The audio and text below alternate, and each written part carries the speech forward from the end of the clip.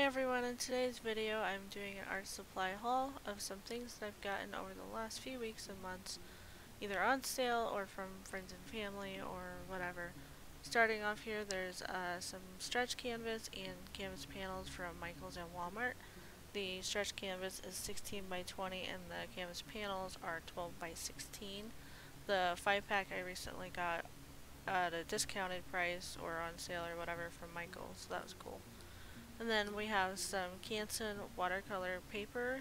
It's cold press and it is a 9 by 12 and it seems like it's pretty thick paper, so I think it'll do great with watercolors. I have yet to use it though, so we shall see.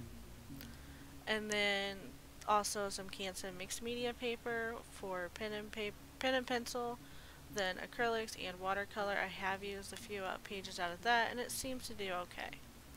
Then I also decided to get a cheapy kind of like tablecloth, table cover thing, just like a little plastic vinyl-y looking thing. Pretty thin, but I think it'll do great. And you can put that under the easel or over the table to avoid making a mess, especially if it's not your table or whatever. Like in my situation, it's my roommate's table. And then I also found these little bitty cute canvases. I just thought they were adorable at Walmart. And the tablecloth is also from Walmart.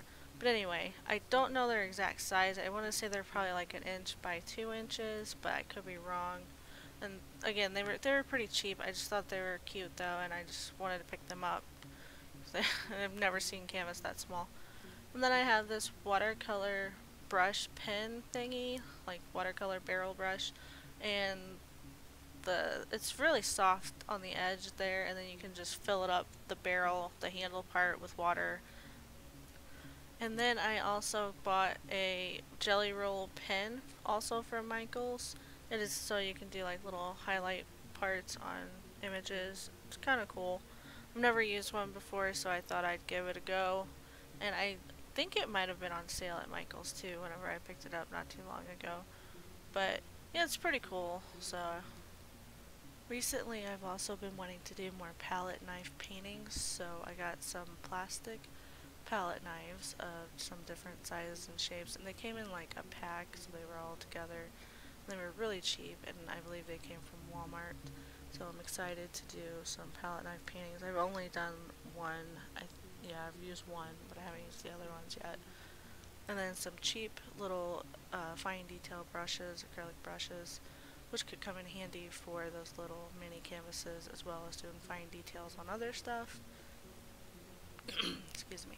And then I also got some gloss medium, which can be used for varnishing your canvases after you paint on them in your paintings, or for like washes and stuff. And I haven't used it yet, so I'm not sure if I'm going to like it. So I might end up, if I don't like it, I might try and get like a semi-gloss or a matte, but we'll see how that goes. And I think that came from Walmart as well.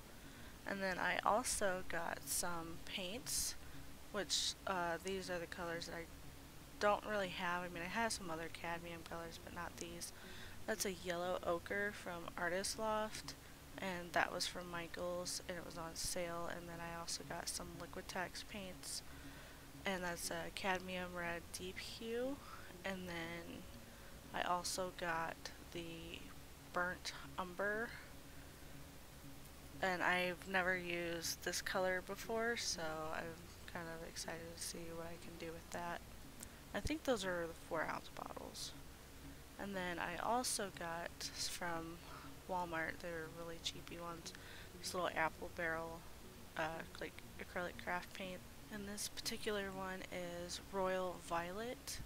And then I also got another one that was Purple Iris. So I mean, they're very similar in shade, but one's a little bit darker or lighter than the other, so I like those. Purple's one of my favorite colors, so decided to go ahead and pick those up. They were pretty cheap from Walmart. So, and then I also got, let's see here, some acrylic gesso, and I've never used this before either, and I believe this also came from Walmart. And basically you can use it as like a primer type thing for your canvases before you paint, or if you paint something you don't like it, just paint over it. with gesso. And then I also got some frog tape, which is basically painter's tape. You know, you can put it down and section off parts of your painting or use it for like straighter lines, and then, you know, that's pretty much what it looks like. I think that one's about an inch wide, but anywho. And then, yes, I am narrating this over my recorded video because the microphone on my camera kind of sucks. And then I didn't buy this specifically for art, but it's just like a little spaghetti sauce jar that I decided to start using for paint water, so I can better tell when the paint water needs to be switched out. But thank you for watching, and I hope you enjoyed.